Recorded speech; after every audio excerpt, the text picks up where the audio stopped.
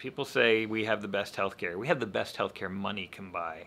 And if you don't have the money, you can't buy it and you don't have it. Yep.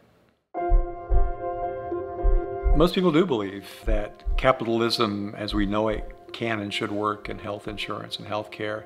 The problem is it does not work like it does in other sectors of the economy. What we have in health insurance is a classic example of market failure.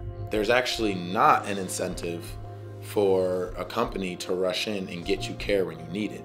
In fact, it's the opposite. They're going to deny life-saving care in order to get that profit. I love my job, I love what I do, I love caring for my patients, but my hands are tied a lot of the time when people are the sickest and the most vulnerable. We pay more in America for our health care than almost anybody in the world for worse results. We have $4 trillion in the American healthcare system annually in the United States, which is by far more than any other country. The point is that insurance companies do exceedingly well in this country, but one of the ways they do well is by charging us more for policies that every year are of less and less value.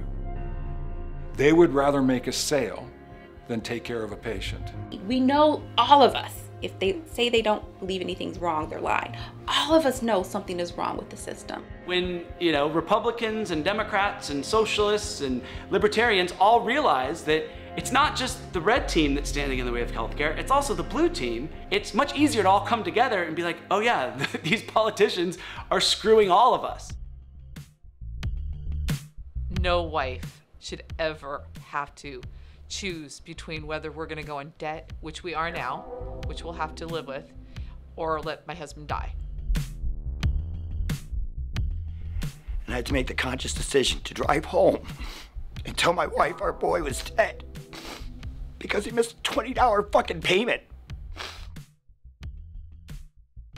I vowed at his funeral that I'm going to make our lawmakers look me in the eye and see the consequences of their decisions. When we devalue human life to the point where we don't even care that people are dying, then all of us are worth less as a whole. We still don't have health care. We have Democrats who control all houses, and 68,000 people are still going to die this year. In my view, we are at a real tipping point. The way we fight back and the way you beat corporate power is with people power.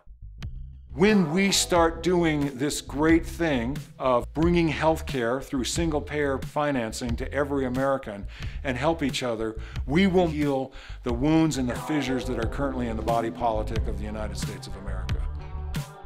Great things happen when people come together. We need a political revolution, peaceful revolution. Just know you're going to have a David and Goliath situation on your hands, but David can win.